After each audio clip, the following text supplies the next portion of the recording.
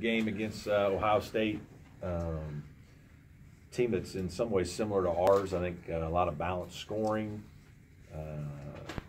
Bates Diop is a lot like Dante, a big guy that can really shoot from the perimeter, that handles it well and has the ball in his hands a lot. Jayshawn Tate, I think, is a really powerful player and a guy who can drive it and score, and rebounds the fire out of the ball, and you know, is a guy that really makes a lot of big plays for those guys.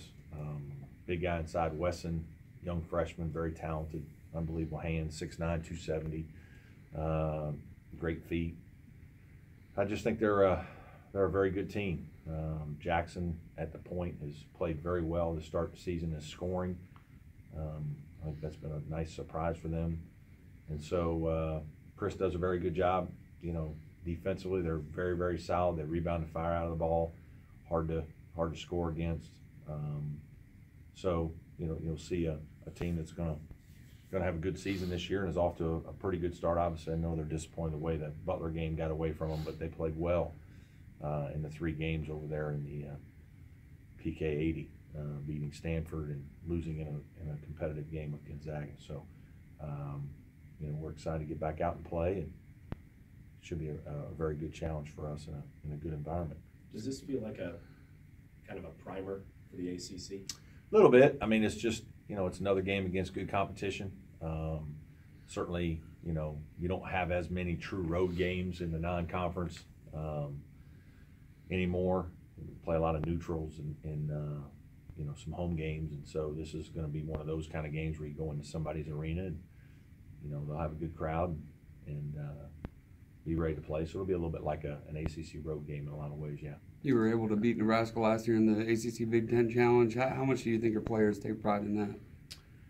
Well, I don't know that they remember it a lot, to be honest with you. I think it was a good win for our team. It was a competitive game. It was a close game that we happened to win early that, you know, I thought really helped build some momentum for our team. But at this point, every year's new, and this is a completely different kind of game that we're going to play. But certainly it's, you know, again, it's a very competitive team that will challenge us physically because of their size and their physicality. There are 2 losses, the one to Butler and then the one to Gonzaga. 2 different games totally for them, but was there any common thread in it? Or not really. They really outplayed Butler, you know, and just didn't handle the ball very well, you know, in the last 5 minutes, and obviously lost the lead. But this time of year that happens a little more because it's you know, you just haven't done it as much. You know, but I thought they played very well. They were Butler was really having a hard time scoring against them. Gonzaga's just so big physically. Right. They're just, you know, they are just a big, strong, physical team, and they had a guard that was really shooting the ball deep and making big shots to allow them to kind of pull away. But I think their size was a big factor in the game. We're not that big by any stretch, and there aren't that many teams that are. So I don't really think there was a lot of similarities to the game. I thought, you know, again, I think Ohio State played well against Gonzaga for, you know, about 25 minutes, and then Gonzaga pulled away. And then, to be honest with you, I thought Ohio State outplayed Butler, but just you know, wasn't able to finish the game. I know part of the process of going through the non-conference is kind of learning those guys that you're really going to lean on during the league season. Yeah. So for you, is this a chance to kind of maybe test some of those theories out? Yeah, a little bit. I think we're just always, you know, you're always trying to figure out who plays best with whom and what lineups, and you're tested, you know. Ohio State's a team that they've shown they'll play very big and have a big lineup out there, and, you know, tremendous size and physicality, but they can also downsize, and they kind of move Diop almost to the 5 and Tate to the 4. And now they're a small lineup with, you know, 5 guys that can play on the perimeter and drive you and do different things. And so, you know, I think it's one of those games that strategically there will be different times in the game where you'll be playing different types of lineups. You'll have small guys out there at certain parts of the game, and you'll have big physical lineups out there to try to match them at times. What that does is it tests your bench and the quality of your bench play, and I think that's, you know, that's an area where we have got to continue to improve. our young players have got to continue to develop and play better, and especially with David Scarra not being with us right now. We're losing out on an experienced older player that physically can match up to these level of athletes. You seem to be distributing the ball a lot better this season. Have you noticed a difference in the cohesiveness of your team this year versus last year? I don't know cohesiveness, I thought we were okay distributing it last year. I do think we have more guys that are probably looking to make plays, and so we're probably, looking for more different guys. There were certainly times in games last year that we were definitely moving the ball around to get it to Jerron in certain situations.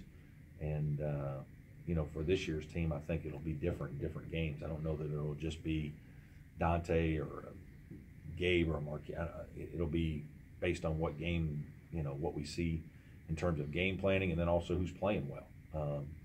But I do like the way this team is sharing the ball. We can continue to get better because we're turning the ball over too much. That's been a disappointment, to be honest with you. It's probably a major area of concern offensively. Just, we're trying to play faster at times, and we've continued to play faster. But last year's team was much more efficient. Last year's team was, efficiency-wise, I think we were maybe top 25 in the country in terms of the points we scored, shooting percentage, and turnovers when you factored in everything. So while we weren't maybe a team that averaged 85 points a game, we were unbelievably efficient playing at 75 points a game. And, this year's team, we're still trying to play faster, but we're probably turning the ball over too much. And some of it has happened while we're trying to play fast. And so, there's a point in the game where we've got to understand we want to attack, but we've got to make better decisions. We've lost some advantage situations in games. I don't think we've been very good in 2-on-1s, 3-on-2s at times. We've had some costly turnovers where could have been able to pull away even easier from some games and haven't done that. But we're still going to try to get it out and go when we can, because I think it's the best way for us to play. Will Shelton be available today? Yeah, he's going to try to practice today. Hopefully he's going to be fine and he'll be ready to go tomorrow. But he hasn't practiced the last 2 days, and we'll have to wait and see how that goes. Eli scored another career high on Friday, and he's posted at least 17 and 15, and twice in the last week is the first since Booker to do that. How good can he be if he can stay on the floor and out of foul trouble? He's a talented guy. There's no question. He's got good skills, and we felt like in the Texas Southern game that we could get him the ball in very good position, and we did. It'll be much more difficult in this game in terms of the kind of defense that they're going to play, and the physicality and nature of their players. Having said that, I think Eli's a good player, and he's a guy that, when he's right, he's very good. He's hard to handle. He can finish plays. He can do a lot of different things. I think he's gaining confidence, which is good to see, and he's playing better in terms of defensive habits. But he's going to be fully tested in this game. Ohio State is big, strong, have multiple guys that can play inside. And they do a very good job defensively, so it'll be very difficult to have those similar type numbers. Coach Holtman obviously took over for Thad Matta. Sometimes when you take over a new team, as you know, it can be a struggle trying to incorporate your personnel into your style of play. How do you think he's handled that so far? I think he's done great, and I think that that's part of what coaching is taking the guys you got and figuring out the best way to play with them, and I think he's doing that, very well. Defensively, I think they're extremely well positioned and competitive and good individual defenders, and they mix in some zone to keep you off balance. And then offensively, I think he's playing through his best players, and I think those guys are playing pretty well. I certainly have responded to his coaching, which isn't a surprise. I've known Chris a long time. He's a good friend of mine, and he's a guy that I think will do a great job there.